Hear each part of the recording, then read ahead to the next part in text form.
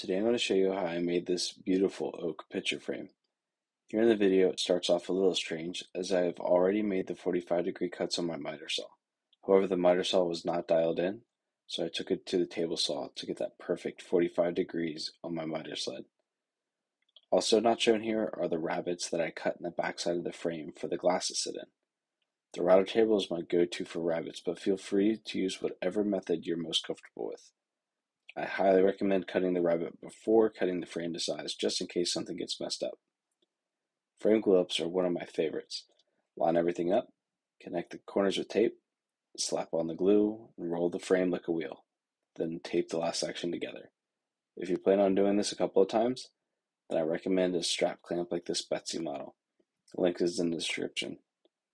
Next step is a spline jig. If you haven't seen this video already, please check it out after this. I break down how easily it is to make this out of scrap wood. After cutting the knots for the spline, it's time to slice slivers of material for the spline itself. Here I chose some cherry, just because I had it on hand. In the future, I plan on making some sort of stop block for this process, as sanding afterwards is such a pain, and you can ruin the spline if it's too thin, which is such a waste of time. You want these nice and snug with zero gaps. Once dry, I prefer to use the bandsaw, but a nice fine-tooth Japanese pool saw works well to trim up the splines. Next up is everybody's favorite activity, sanding. 220 grit would do the job, but I think it's worth another pass at 320, which will bring a super smooth finish. Adding some more flair to the frame is just as easy as rounding over the face corners. If you're bold, you could take the frame back to the router table, or if you're good at pre-planning, do it when you cut the rabbet for the glass.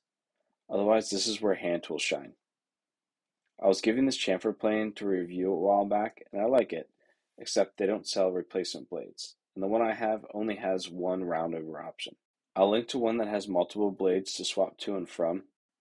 As usual, I'm using Walrus Oil's Furniture Finish. As long as the finish keeps looking this good, I'll keep sticking with them. Cutting the glass was pretty easy and straightforward, using a straight edge and a glass cutter. I have since picked up some cut-resistant gloves as it's very easy to slice a finger when dealing with glass. I sanded the edges off with 220 grit before putting it back in the frame. I really love the look of this frame, and I hope you get the chance to make something similar in the future, as it makes a perfect gift.